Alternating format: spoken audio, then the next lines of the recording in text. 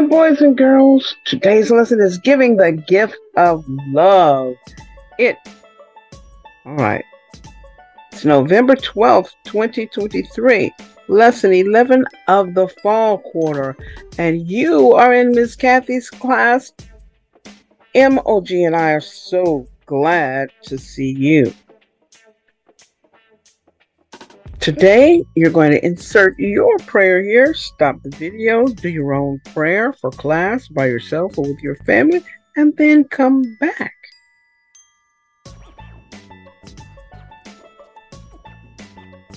Here are the words to know. The first word is boast. To talk too much with pride or brag. The sentence example is, she boasts about her musical talent whenever she has a chance. Corinth is the second one. Corinth is a city in the northeastern part of Greece, the ancient city. Paul's first letter to the Church of Corinth provides us with a fuller insight into the life of an early Christian. Now, let's see. So Corinth is a place. So that means that the people who were there were called Corinthians.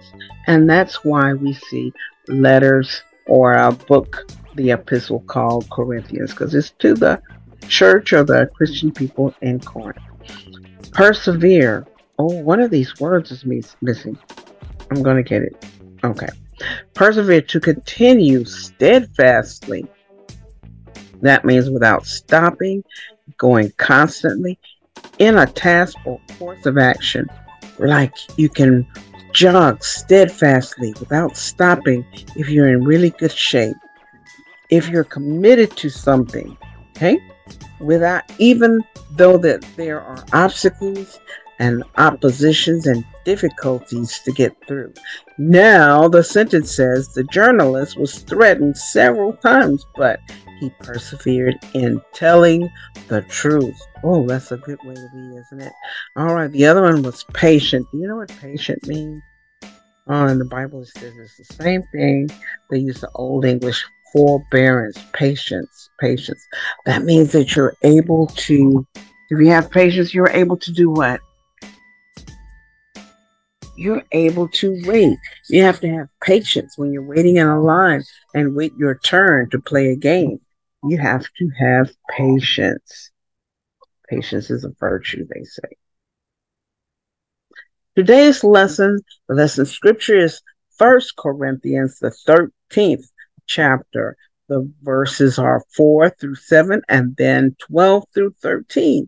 The key verse is, love is patient. Love is kind. It does not envy. It does not boast. It is not proud.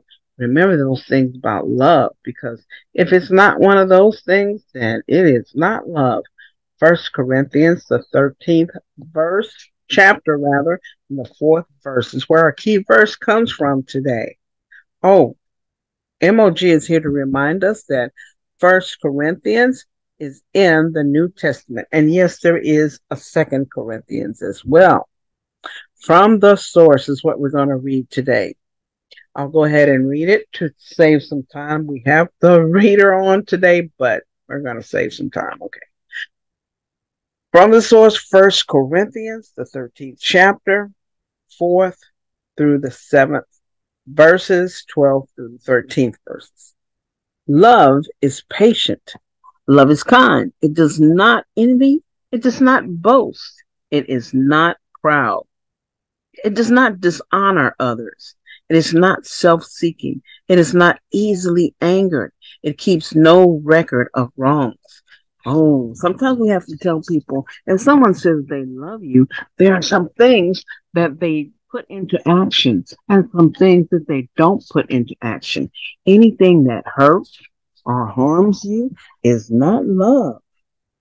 Anything that dishonors you, to calls you names, calls you, says bad words to you, that is not love. Anything that's looking for, or anyone who's looking for, like, to raise themselves up by being around you, being your friend, That is not love.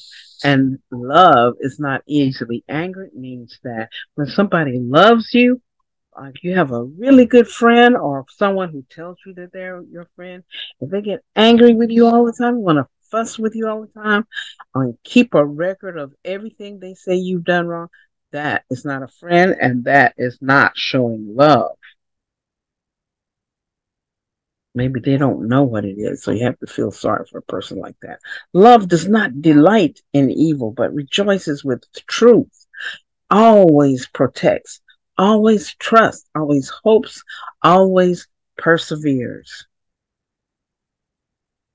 For now, we see only a reflection as in a mirror.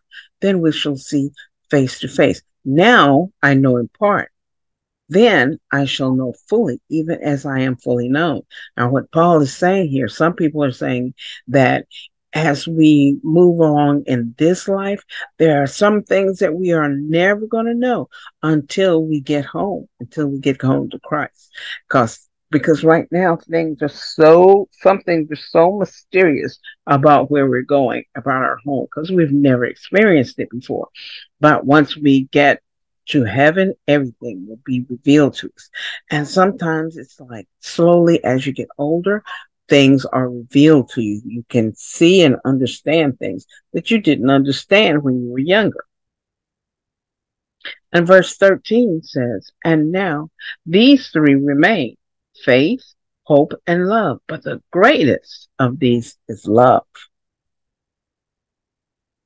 Now we're going to take a look at our lesson book story, our lesson book version of these scriptures. It's an epistle of Paul, remember. Love is patient, love is kind, it does not envy, it does not boast, it is not proud. 1 Corinthians, the 13th chapter and the 4th verse. All of the 13th chapter is called the love verse. And you'll hear people, if you go to weddings, you'll hear them mention this, say this. A lot of times they'll use these 1 Corinthians, the 13th chapter, the entire chapter, in a wedding ceremony. And I guess you'll be able to understand why after this. Giving the gift of love. When Paul heard about the sinful or bad things the people of Corinth were doing, I mean, they were in the church, it was a new church, Christianity was just starting, but he was telling them, hey, there is no excuse. So he wrote a letter to the church members to remind them that love was the most important gift from God. Paul wrote to them describing what love is like. Paul told the Corinthian believers that love was patient and kind. Love was not jealous, and it did not brag, and it was not proud. Love was not rude or selfish, and it did not get angry easily. So when someone is doing all those things and they're saying that they love you, they're your friend, whatever, and they can't do these things, and you can't have those feelings for that, that is not a friend who loves you. Not at all. They probably love themselves more than anything. Love did not remember what was done wrong against it. Love was not happy with evil, but was happy with the truth. Love patiently accepts all things. Love trusts, hopes, and stays strong always. Paul continued to explain that we see things as if we are looking at them through a dark, blurry mirror. But in the future, we will be able to see everything clearly. Paul only knew a little, but in the future, Paul would know everything. So, as much as you learn now, you can only learn so much. There's only so much your little human brain can hold. And you can be very, very smart, but you won't know everything that God has for you to know until when? Yes, until you join your ancestors at home with him. In closing, Paul said, there are three things that will last forever: faith, hope, and love. But the greatest of these is love. Questions. How does today's Bible story describe love? Can you do it? Let's see what it says. Love is patient, kind. Did you say any of these? Not jealous, does not brag, is humble, is not rude, is unselfish, does not get angry easily, does not keep a record of wrongs, likes good, is truthful, accepts, trusts, hopes, and it stays strong. So if you said any of those, you were correct. What three things will last forever? Faith, hope, and love, with love being the greatest. All right, there's an activity in the activity book. It's giving the gift of love, and it's on page 23. I like this one because it not only includes a little bit of art, but it requires a little bit more than your art. Okay, so what it's saying is, in the number one heart, this one over here that's already there, we're going to write what love is based on from today's lesson. You may use one or more words. Then we're going to draw a second heart and tell what love is not. So you can do that. I'm going to put one word over here. Love is, I like, patient. Oh, my writing comes out horrible on this thing. Love is patient. I'm going to let you put the rest of them in, okay? Now let's see. We're supposed to draw a heart on this side.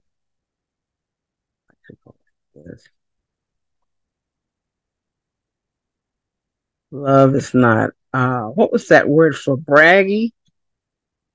Also starts with a B.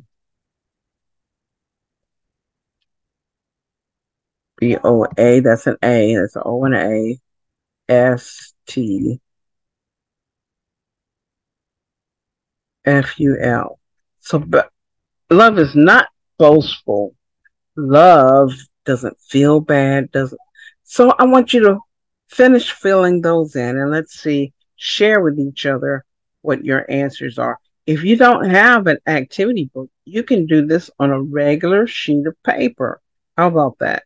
And if you feel like it, you can take a picture of your answers and send it to me at my email address. I'd like to see your answers. Ms. Kathy's class at mail.com. I know that I say that all the time.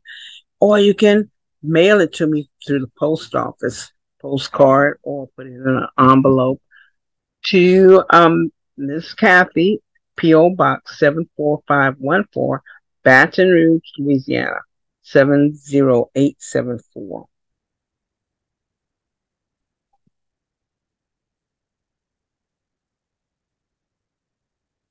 All right, what's on this page? Here we go. The contemporary story cartoon and exploring the story in Ruby's lab. Welcome a new friend. The contemporary story for November 12th, 2023. Class, this is Yves. He's a new student. His family is from Colombia where they speak Spanish. Let's give Yves the warm welcome. Hello, Yves. Hi. Welcome, Yves. Yves waved and sat in the back of the classroom. He didn't say much in class. At lunch, or during recess time. What's his problem? Why doesn't he say anything when people speak to him? Maybe he doesn't understand what we're saying. They speak Spanish where he's from. I don't speak Spanish. The other kids in class ignored Evie's, but Marcus didn't think that was right. Marcus went home that night and asked his parents for help learning Spanish. Why would you want to do that? So I can talk to the new kid in my class. No one else will talk to him. He must be lonely. That's kind of you. I'll help you. Maybe we can invite your new friend and his family over for dinner, too. What did Evie's do when he was introduced to the students in the class? Saludó con la mano y se sentó en la parte posterior de la clase. He waved and sat in the back of the class. Why did Marcus want to learn Spanish? Because Evie's did not speak much during school, and I wanted to be able to talk to him. One of the ultimate acts of love is to be accepting of someone different from us. When we reach out and welcome someone who does not look or speak as we do, we show that person the love of God.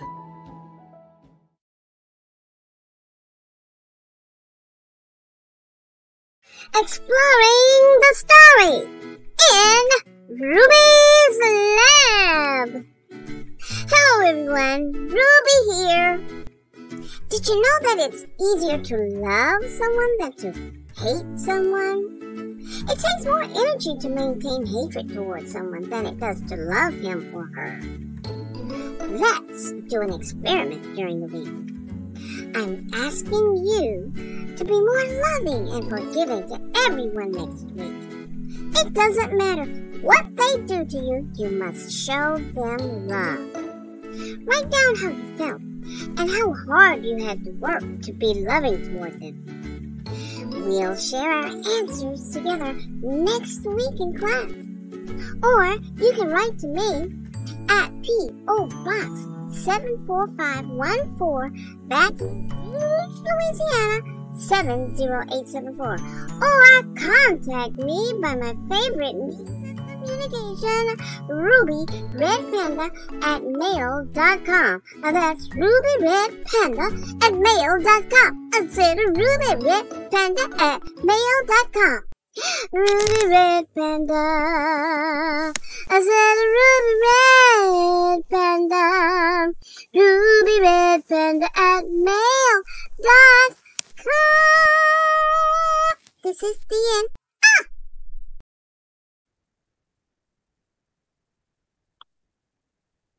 Lesson review. Let's see. Our key verse, our lesson came from the 1 Corinthians, the first letter to the Corinthians from Paul,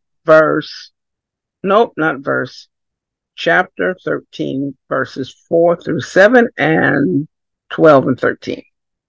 The key verse is love is patient, love is kind, it does not envy, it does not boast, it is not proud. So, in this scripture, Paul is not critiquing or criticizing people's spiritual gifts or the way they use their spiritual gifts. Instead, he's saying that they're of no value. They have no value without love. If you don't have love, they're worth nothing. He insists that love for others is the context in which these gifts should be practices. So you should love others and use those gifts toward others, right? Because remember what we said, in service to others is serving God. So if you use your gifts in serving others and serving God, oh man, what a wonderful place it would be. But you shouldn't perform it for or use your gifts for self-promotion purposes. So if I have the gift of teaching, and that's one of the reasons why I do not get paid for making these videos. I do it as a ministry. I love for ministering to children. That's right. My YouTube channel is not monetized. That means I don't get any money from it. And I do not promote myself. Paul's description of love begins with two positive statements. And he says, love is. He says, love is, followed by 7 negative statements saying love is not or does not. And then he finishes with a list of 4 verbs describing what love does. Love bears all things, believes all things, hopes all things, endures all things. You can see that in verse 7.